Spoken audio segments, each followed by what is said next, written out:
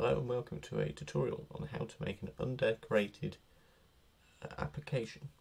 So here is like your normal, so you've got the normal Windows top bit with the minimize, maximize and X, and in this tutorial what we're going to be doing instead is getting rid of that and sort of making our own one. We've got plus and minus here. Okay, so first thing we want to do, make another package.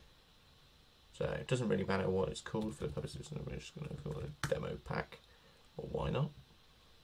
And in here we're going to have a few different things. So we want to, for this tutorial, I'm going to be using NetBeans and then Scene Builder, which we'll get onto a bit later on. So even if you're using Eclipse or anything like that, or typing it in like Notepad, doesn't matter. It's pretty much the same. So we're going to want a Java class, but we're actually going to want the JavaFX main class.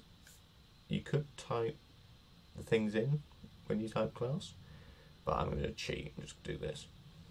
So for the purposes of this, what should we call it? Main. Now we'll do new window. Really awful name. Don't call your stuff that. So this is just created like a load of things. There we go. How exciting. We're also going to want at some point a controller. So we'll do, again, we'll do the don't call your stuff this, new controller. Okay. First things first, we're going to make our actual scene. I'm going to flip over to the scene builder here. We're going to create an empty one and do some things. Right. So for the purposes of this, I'm just going to use a border pane. Why not? So that the border pane effectively gives you five areas: one across the top, one down the right hand side, one across the bottom, one in the middle, and one down the left hand side. So now we are just going to add just a simple pane at the top. See, when it comes up, it gives you these options. We want top. We don't want to do this. Ooh. We don't. Go back again. On the right hand side, we get all the properties, and I'm looking for the size of it because I do not want it that big. Come on, Mr. Payne.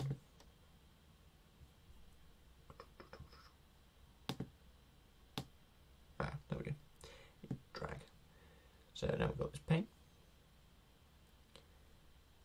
In the code bit, you can give it an ID. So I'm going to call it top pane. Why not?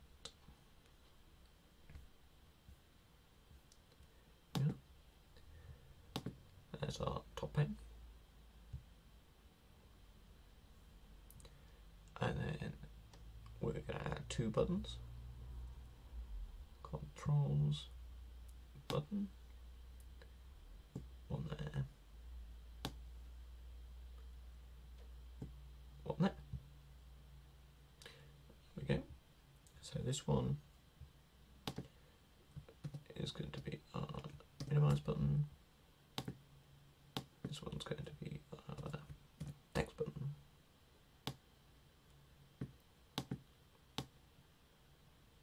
Obviously, you could replace the style of these with like images or something else if you wanted. Going to code, button, close, button, min. Yeah. Oh. Okay. So now you can see that our file's in here, and if we want to view it, I can't remember whether you. No, don't double tap it. Maybe it's edit. Edit. It gives us all this. Okay. So in our window, we are going to go and get rid of all of this. We do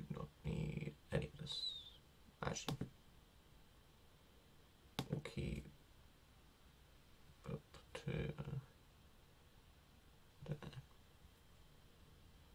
Okay, it's going to not like scene. So scene, scene, new, scene. This is a bit backwards because I haven't made root. Parent root FXML loader dot load get class get resource. Ooh. And whatever it's called, so we named it demo interface FXML. Again, not a very good name. That's probably going to complain about this a bit. Do we want that one? Oh, that one. That one's complaining about.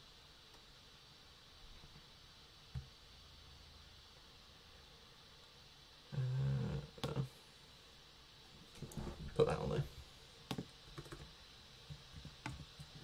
Just complaining. Right, now the laptop is taking off, so I don't know whether you'll actually be able to hear it or not. So I'll try this. There we go. So again, we've still got the top bit and we've got these two buttons. Okay. So now the next bit. So we're now just going to remove that top bit entirely, which is stage.init style. Stage style dot transparent. Okay.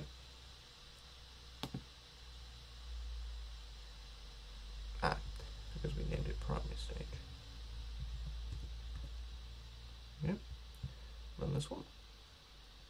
There we go. So now you notice the top part is completely gone, and now we've got this window that we can't do anything with.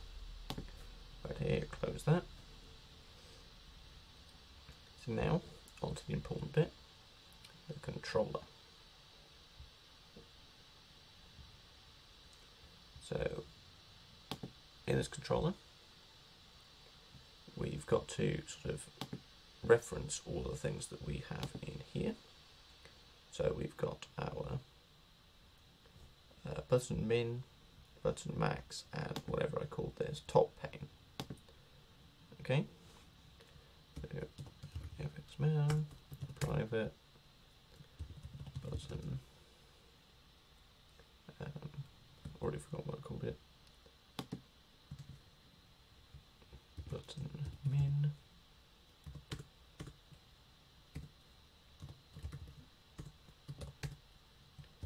button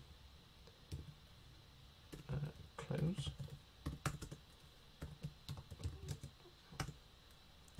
private pane, top pane,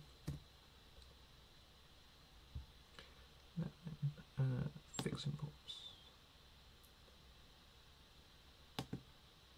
There we go. Nice and easy.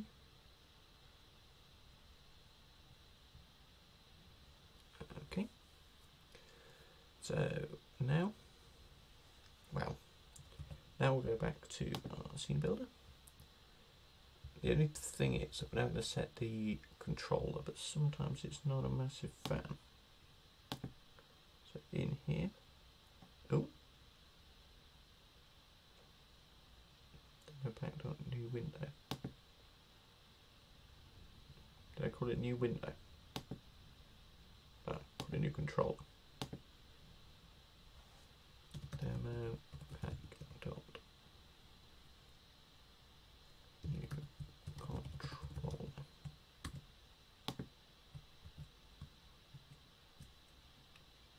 Now we'll be able to know whether it works. It'll probably crash out. Yeah, okay.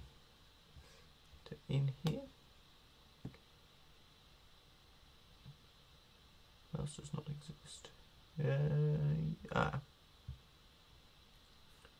New controller. Okay. There we go. So our controller's all set up.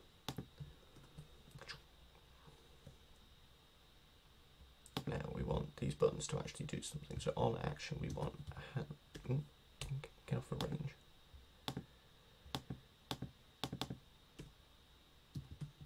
Handle.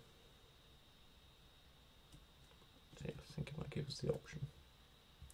So in here, we're going to want three things. So we want when the user presses the minimize button, when the user presses the close button, and when someone drags on that top.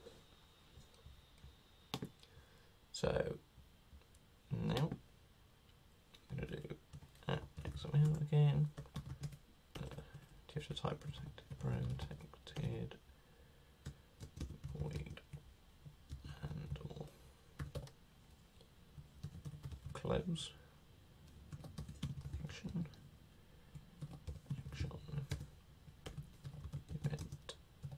event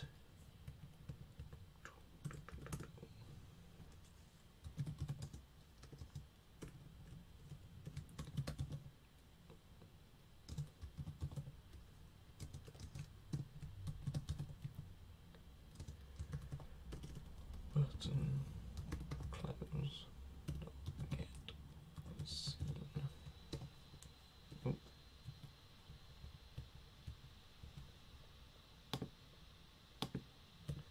Get window. Okay.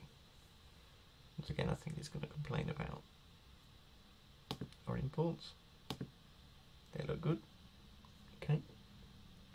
So handle close button, so that's there. We go back into here, and we go, it's going to give us the option. Ah yeah, there we go. Let's save that. Back into here.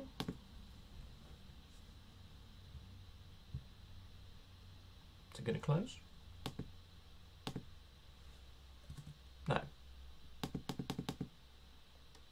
Okay. Might actually help if I close it. What I've done is just set it to get the stage, but I haven't actually done the stage dot close. That may help. There we go. So now we've got our close button. So very similar.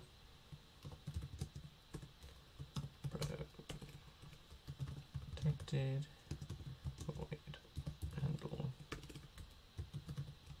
min action.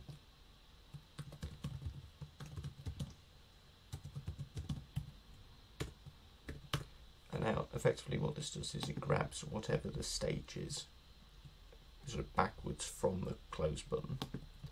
I mean, you could do it again using exactly the same button, but I'm just going to do button min just for the sake of it.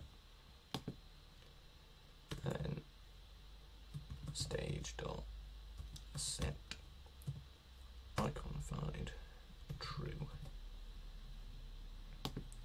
So just using the benefit of this, go back in, handle min, save,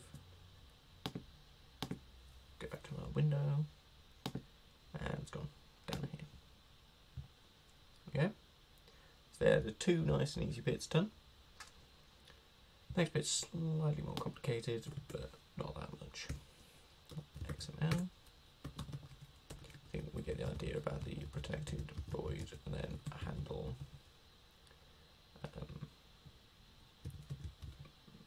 I'm going movement. Why not? Probably an awful name. This time we're having a mouse event. Event. Not P. Thinking. Now it doesn't like mouse event, so I have double on them.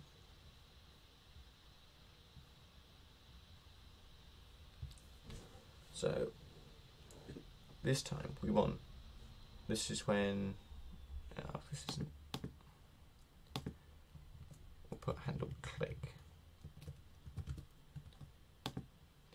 So this is when you first click on it. So again, we want the whole stage shenanigans.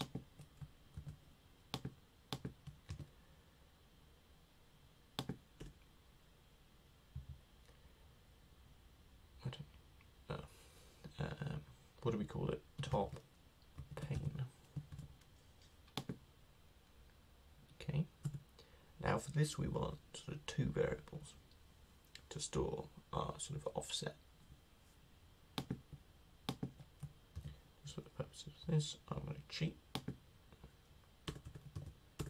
for our x and our y, both doubles. Okay, go back down to here. Now we're going to use our x offset equals stage dot. Oh, keep pressing the wrong button. Get x minus event dot get screen x. Yeah, and we want that for y. So I'm just going to copy that line of text because otherwise I would be here all day. Y. Okay. No, okay. So this is when we first click on it, it gets these values, sets these values. So then we can do it again. FXML. Protected void handle. What do we call it? Movement.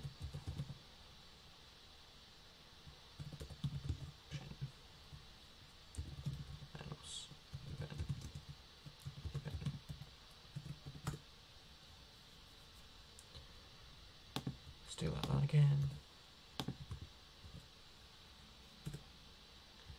Stage dot set x. Now it's popped up with that, but we don't want that straight away. We want event dot get screen x plus that, which will automatically do it for this. Stage dot set y. No, that's still going for it.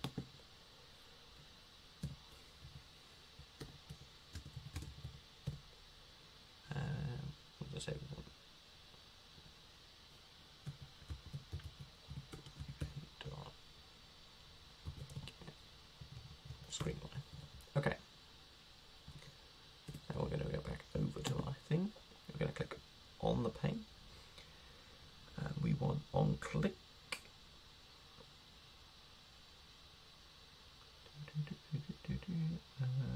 On mouse click.